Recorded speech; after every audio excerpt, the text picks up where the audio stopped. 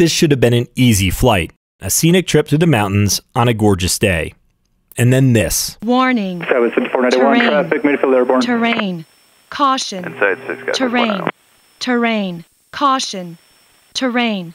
November Terrain. 5 Bravo Zulu, start your left turn when able, traffic 6 mile, final opposite direction. How did we get here? Aspen's a short flight from our home base of Denver Centennial. Driving takes about 4 or 5 hours, depending on traffic, but flying, only 45 minutes. The weather looks fine. The winds on arrival are forecast out of 260 at 4 knots. And while the wind favors runway 33, Aspen's operational flow prefers us straight into runway 15 if we're able, and a 4-knot tailwind is well within our capabilities. So that's the plan, a fast flight into Aspen, arriving on runway 15. Bose is one of our sponsors, and we thought this flight would highlight communication, which is kind of the purpose of a headset, right? And as things turned out, we ended up with a little more communication than we planned on. We've purchased 4 of the A20s with Bluetooth. The ANR works well and they're comfortable, even when wearing a mask and sunglasses. The mask, on the other hand, nah. But my favorite feature is the Bluetooth. When I couple my headset to my iPad, I get 4 flight alerts through the Bose A20, which is really a big deal. I've always found navigating in the air much easier than navigating on the ground, and I really like the runway incursion warnings from 4Flight. Approaching runway 17 left, 35 right. Plus, I get cabin altitude warnings when I climb above 12,500.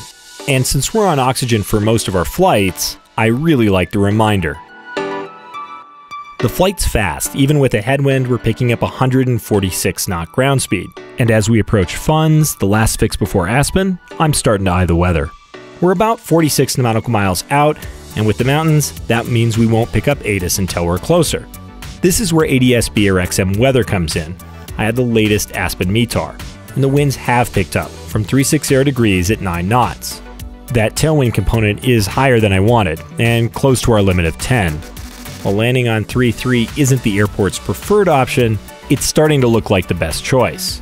And then we start to pick up ATIS. It's still pretty far out, so it's coming through pretty weak, but that's one of the advantages of ANR. It can pull down the engine noise.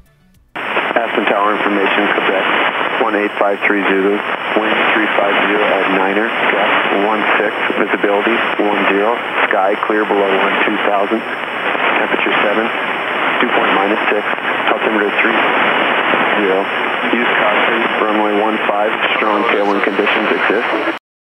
That's not what you want to hear. Strong tailwind conditions exist. So now landing on runway 15 is looking pretty risky. Tailwinds may be one of the least understood risks in general aviation. You can handle a lot of headwind, but even a CRJ has a 10-knot tailwind limit. First, your ground speed on approach is faster with a tailwind, and that means you need a faster descent rate to hold your approach angle. With a 10-knot headwind and an 85-knot final approach speed, we'll descend at 400 feet per minute on a normal 3-degree glide slope. Spin that around to a 10-knot tailwind, and we need a 500 foot per minute descent rate. Plus, we're landing at 7,800 feet, which means we're flying a higher true airspeed, roughly 15% faster than our airspeed indicator reads. As we round out into our flare, we need to slow down that descent rate, which is already tough enough. But as we enter the flare, friction from the ground will slow down that tailwind. We'll feel like we're gaining a little headwind, which will make us float and possibly balloon. And on this high altitude landing, we're already touching down 15% faster than normal. And that's why so many landings that end up off the end of the runway start with a tailwind. Aspen's runway is long, 8,000 feet, which helps us manage that risk, but all of these problems also increase the chance of losing directional control, which again makes you ask the question, why would you ever land with this tailwind? Right, we won't. We have a couple of outs. First, we'll ask for runway 33, and most of the time at Aspen, you'll get it. If traffic's too tight and ATC can't accommodate us, we can head over to Eagle. It's about 25 miles away to the north, and the airport's much more open. A headwind landing there is no problem. But first, ask. Aspen approach, November 333, Alpha November. November 333, Alpha November, Aspen approach, go ahead. 333, Alpha November is 20 miles northeast of the Red Table VOR. We're wondering if we can get a approach to runway 33 in Aspen. November 333, Alpha November, roger, you can expect that. Ask and you shall receive. The arrival into Aspen can be a little intimidating, but it doesn't get much more stunning. We'll head towards the Red Table VOR. It's a landmark often used by Aspen Approach. It sits on the first of two ridges. This one's Red Table Mountain. As you cross, you should be about 12,500 feet. The mountain reaches 11,500 to 12,000 feet, so you feel pretty close when you're coming over. Then you head for Rudai Reservoir. Aspen Tower, Cirrus 333, Alpha November is over Rudai, inbound for runway 33. November 33, Alpha November, Aspen Tower, report entering downwind. We'll report downwind 33, Alpha November. And then over the second ridge and into the Roaring Fork Valley, and you should have Aspen in sight. As we join the downwind, you realize that 9,000 foot pattern altitude isn't as high as it sounds, and that hill to our left, I'm getting the feeling that if we tapped the brakes, we'd slow down. Regardless of the terrain, there's one advantage to flying a pattern: standard configurations. So flaps down to 50% and we slow to 100 knots. We're expecting a smooth base to final and an easy landing. November 3, Alpha November, proceed to the city of Aspen and hold until further advice. And that. Hold until advised, 3 Alpha November over Aspen. Hold over the city, which Swain coolly points out the issue. That's like tight, what the heck? It is, so let's get ready to add some power in there.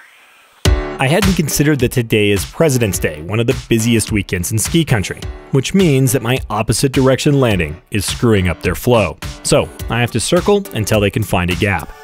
Normally circling over the city is frowned upon. The biggest reason is noise. Aspen likes its peace and quiet, and they do get a lot of traffic even on a normal day, so they ask you to avoid the city.